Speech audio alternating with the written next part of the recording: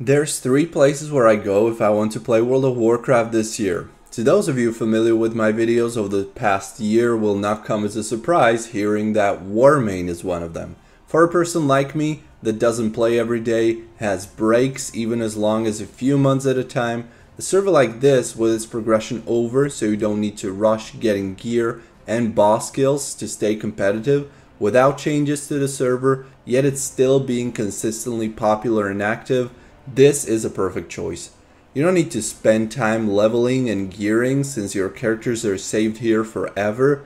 No need to study new tactics or changes to classes. It's still the same expansion on the same patch and with the same content, which may be a downside to a more active player who always wants a new challenge, but for me this is perfect.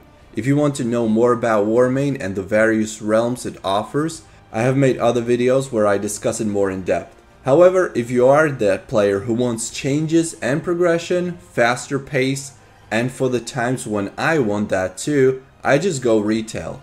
I've been playing Dragonflight and now the War Within actively for several weeks, and although it almost feels like a different game compared to Warmane's Wrath of Lich King, I can still appreciate both and keep jumping between the two depending on what kind of experience I want to have playing the game. The newest expansion is great. I'm enjoying everything it has to offer, and especially after so many years playing mostly the older expansions on private servers, this rejuvenated my love for World of Warcraft, discovering new content, playing your class differently, and having such a variety in terms of classes, specs, even hero talents now, customization, solo gameplay even, and so much more.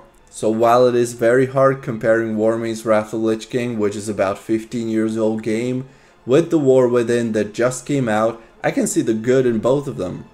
And the third server I've been playing on ever since it came out a year and a half ago, also unsurprisingly to my viewers, don't forget to subscribe by the way, is Whitemane, especially their Cataclysm realm Maelstrom, also at the end of its progression now. But Whitemane will be launching new fresh realms that will eventually merge with Maelstrom. It has been very consistent, although the launch of Cataclysm Classic definitely took its toll on Whitemane's population. It still is a solid and populated server that offers many ways you can play on it. Whether you want to level the old-fashioned way or prefer to boost your character to max level instantly and just play PvP, I have also made many videos about the good and the bad of Whitemane. So if you want more info, you know where to find it. That's it. These are my personal top 3 places where I like to play WoW and where I have been playing for like 90% of the time throughout the past year. There's not as much development on the private server scene compared to 2023 or 2022, I feel like. The few larger projects that have been developing new realms and expansions are still nowhere near finished. This includes Ascension's Conquest of Azeroth, Duskhaven Reforged, Taudi's Legion, and a few more. Will these ever get finished? That's a topic for another video, but if you want to play WoW now, these 3 are what I recommend for the kind of player I am. But you may still find a better place for yourself, for which I have many reviews and videos talking about almost every single WoW server there is.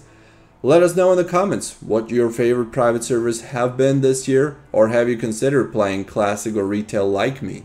Thanks for watching. See you in World of Warcraft.